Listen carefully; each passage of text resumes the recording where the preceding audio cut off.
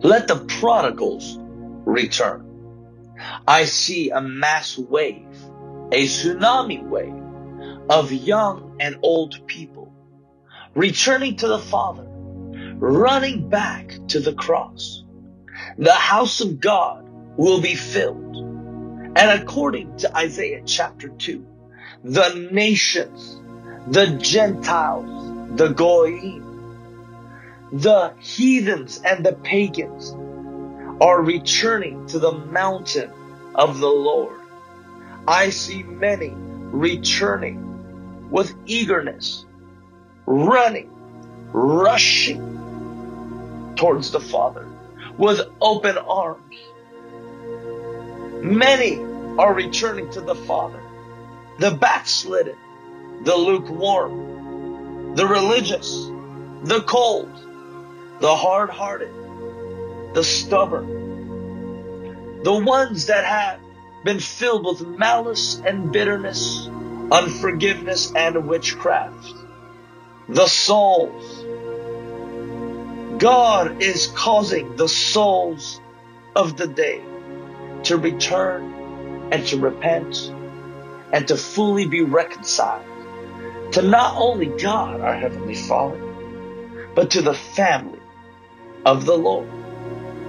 The prodigals are returning in mass numbers in this season. Do you have a prodigal? Have you been a prodigal? Prodigal, by definition, means a reckless person that has foolishly spent money or an inheritance. We pray that the reckless love of God will destroy any recklessness of man. The Bible says in the book of Luke, chapter 15, verse 17, when he came to himself, he said, how many of my father's hired servants have more than enough bread? I will arise and go to my father, and I will say to him, Father, I have sinned against heaven and before you. Verse 20, and the prodigal arose and came to his father. But while he was still a long way off, his father saw him and felt compassion.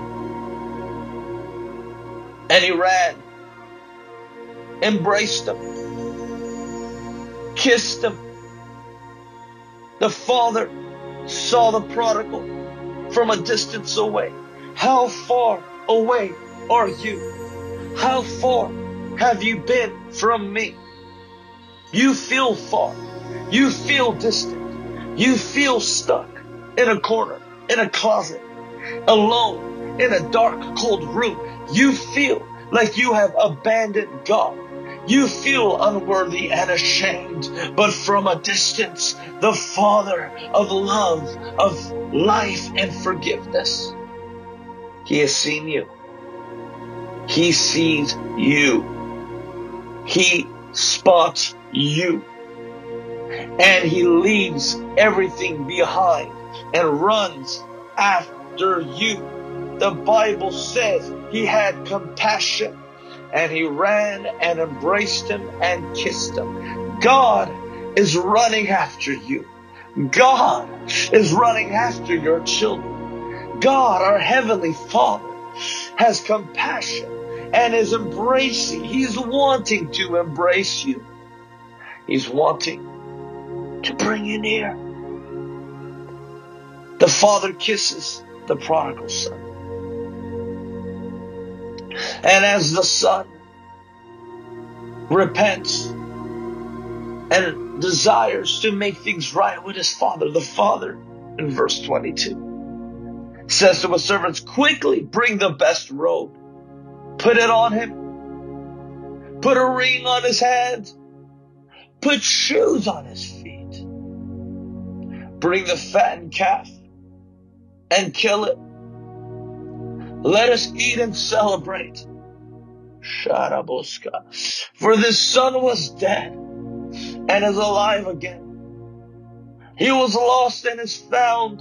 And they began to celebrate. Man of God, Woman of God, let the Father embrace you. Let God, your Heavenly Father, let Him kiss you. Let Him make love to you. Let Him shower you with love and embrace you with affirmation. Sin and shame cannot dwell here. Sorrow and guilt and condemnation cannot dwell here. I care not what you've done. I care not what you've done in the past. I care not about what you've done, but I run after you. I forgive you. I've been waiting for you. I want you. I've been waiting for you for a time and a half. What took you so long? Quick, bring the best robe. Put it on him. Bring the ring and put it on his hand and shoes on his feet. This stands for recognition. This stands for restoration. This stands for a covering. The Father covers you. You do not need to feel vulnerable. He covers your shame, your nakedness, your poverty. He covers your wounds. He covers you.